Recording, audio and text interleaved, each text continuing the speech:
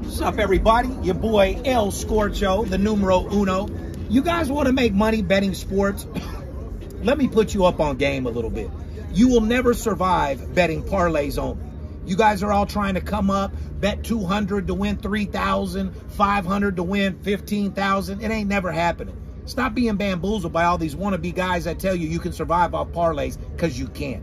The only way you can make money is straight bets. If you don't have a lot of money, bet it on a straight bet. It's hard enough to win one bet, let alone 5 or 6. You guys are watching too much social media. These motherfuckers coming up, hitting 1,000 into fucking 180,000. Very rare shit that happens. Bottom line, guys, straight bets is how you make money. One game a day, not every day, and bet the same amount of money on every game. It's the only way to be successful.